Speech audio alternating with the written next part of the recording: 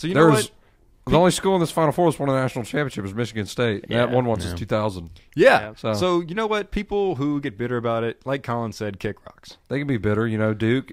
They tried so hard to rig the game against Michigan State. They called so few fouls on Michigan State that when Duke had to foul, they had one to give, and they couldn't shoot free throws. No, they had it's amazing. It's part of our conspiracy theory series coming up in NCAA Sports. Then when they had to foul again, you know, Duke apparently, you got all these 5 they had like stars. 4 fouls. RJ Barrett, top 5 pick, future NBA superstar, Can't make a free throw. Can't guard someone on an inbounds pass and stay close enough to foul him. Couldn't make free throws, man.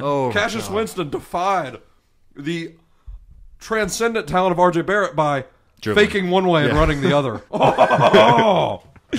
That's the one that they teach you over in intramurals. I mean, it's God. Those people like that just make me. It's a good transition. It is a good one. It is a good one. I was about to say. I was thinking the entire time during the Duke game how last week Collin said Coach K is the most overrated college basketball coach of all time. Did I say that? You did say that. You definitely one of the most. You 100%. We'll say one of the most. So I won't say most. You know, it's kind of like an accuracy thing that we're going for. But yes, Collin, it is that time. There's 5 minutes left.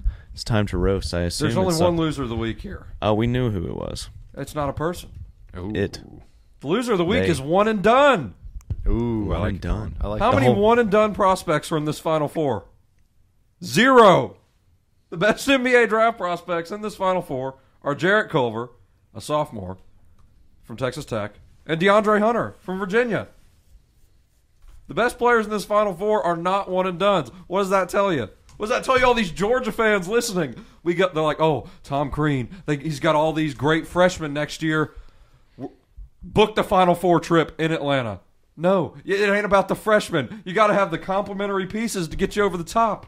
Duke had Zion Williamson, RJ Barrett on the same team, and they couldn't get to the Final Four. Why? Because they didn't have any good complementary pieces to go with them. You got to have those guys. Those guys are the glue. Who are going to be the stars of this Final Four?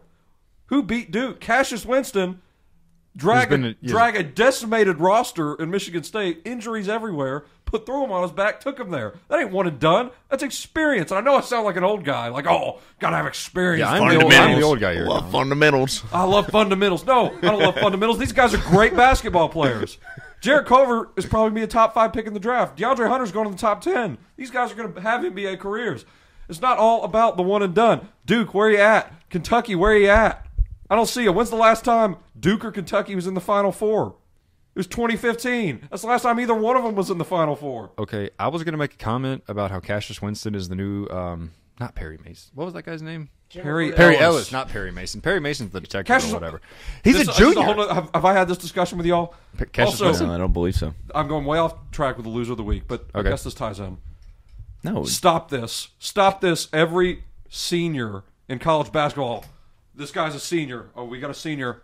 Fans, oh, dude, what's that guy been there, 50 years? Okay, no, he's been there 4, because that's how long you play college athletics, eggheads. What egghead? This needs to stop. Like, oh, man, it feels like this guy's been here for 30 years. No, he's been here for 4. He's a senior. He's a college senior. Okay. That's how it works.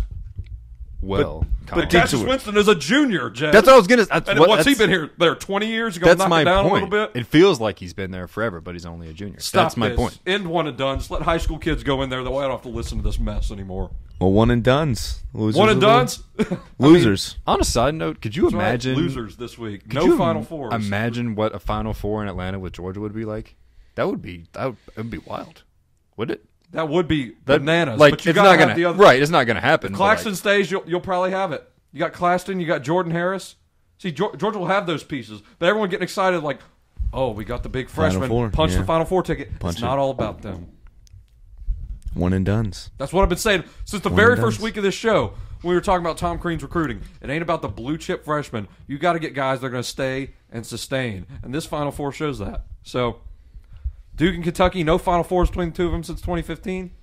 Okay, Duke won the national championship that year. Good. They had a great team. Jahlil Okafor, Justice Winslow, Tyus Jones, I believe, was the freshman trio there. You know, they had the complementary pieces to put them over the top. Wasn't Emil Jefferson on that team? I think so.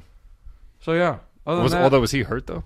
He was hurt a lot. He was hurt, like, all the time. Yeah. I believe he was healthy by the end of the year. Yeah, maybe. But, yeah.